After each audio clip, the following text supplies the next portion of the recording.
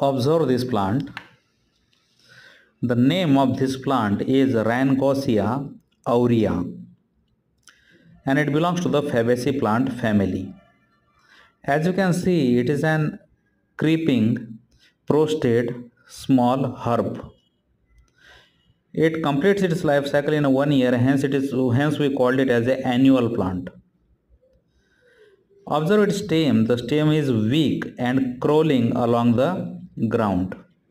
The leaves are palmately compound and trifoliate condition is there.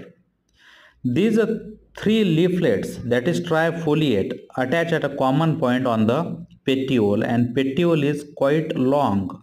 Observe, the long petiole is there and three leaflets are attached at the end of the petiole. Now these leaves are velvety in nature and they have hairs on both on their surfaces, that is dorsal surface as well as ventral surface, both have hairs. Observe the flowers. The flowers are yellowish in color and they have the pinkish markings on them.